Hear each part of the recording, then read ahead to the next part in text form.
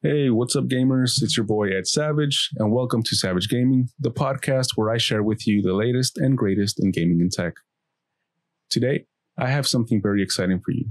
I'm going to introduce you to a new blockchain project, at least for me, that is revolutionizing the world of crypto and smart contracts. It's called Flare Networks, and it's one of the most innovative and promising platforms out there.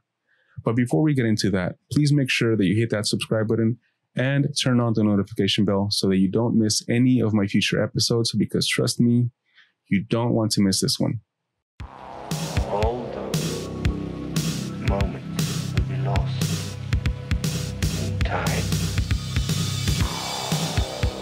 Like tears in rain. All right, so what is Flare Network?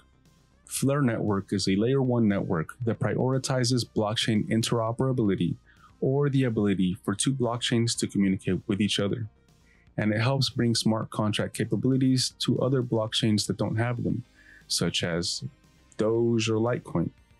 Now, you might be wondering, what are smart contracts and why do they matter? Well, let me tell you, smart contracts are basically self-executing agreements that run on code and can perform complex functions without having an intermediary. They are essential for building decentralized applications, or dApps, that can offer various services and solutions on the blockchain.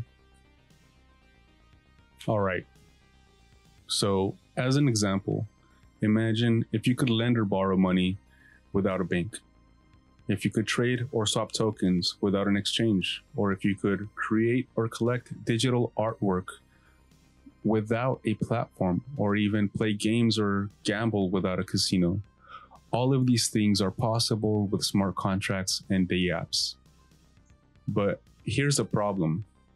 Basically, not all blockchains have smart contract capabilities. Some of them are limited by their design or technology. For instance, Dogecoin, which is one of the most popular and one of the most popular meme coins in the world, it does not support smart contracts natively. That's basically where Flare Network comes in. Flare Network is based on the Ethereum Virtual Machine, or EVM, which means that it can run on any Ethereum compatible smart contract. This opens up a huge potential for developers to create dApps that can interact with other blockchains and leverage their unique features. But Flare Network is not just a copy of Ethereum. It has some unique features that make it stand out from other platforms. For example, Flare Network uses a novel consensus mechanism called Avalanche, which allows it to achieve high scalability, security, and decentralization without sacrificing speed or cost. Now, another feature that sets Flare Network apart is its native data acquisition protocols, the State Connector and the Flare Time Series Oracle. These protocols enable Flare Network to access data from other blockchains and the internet in a secure and trustless way without relying on centralized providers. So this basically means that Flare Network can enable new use cases and monetization model for dApps, such as triggering a smart contract action with a payment made on another chain, or with input from an internet API. It also facilitates a new way of bridging between smart contract networks, allowing for cross-chain composability and interoperability.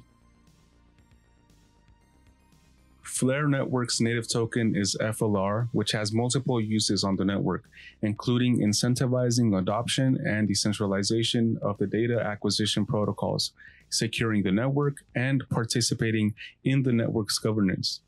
FLR was distributed to millions of recipients in January 2023, and one of the largest scale distributions in crypto history. Flare Network is still in its early stages of development, but it has already attracted a lot of attention and support from the crypto community. Some of the projects that have partnered with Flare Network include the XRP Ledger, Litecoin, Dogecoin, Stellar, Cardano, Binance Smart Chain, Polkadot, Cosmos, and more. Flare Network is aiming to become a universal platform for smart contracts and data acquisition that can serve multiple ecosystems and unlock new possibility for dApps. If you're interested in learning more about Flare Network, you can check out their website, their white paper, and their blog, which I have added in the description. All right, so that's it for today's episode. I hope that you enjoyed this introduction to Flare Network and learned something new. If you did, please give this podcast a thumbs up rating and leave a review below. Let me know what you think about Flare Network, and also let me know if you're planning to invest in it or to use it. And also, don't forget to subscribe to the podcast and to this channel and turn on the notification bell so you don't miss any of my future episodes. I'll be covering more topics on blockchain and crypto in the upcoming weeks, so please stay tuned for that. Thanks for listening to Saavage Gaming. I'm Edd Saavage, and I'll see you in the next one. Peace out.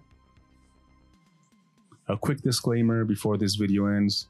This podcast is for entertainment and educational purposes only.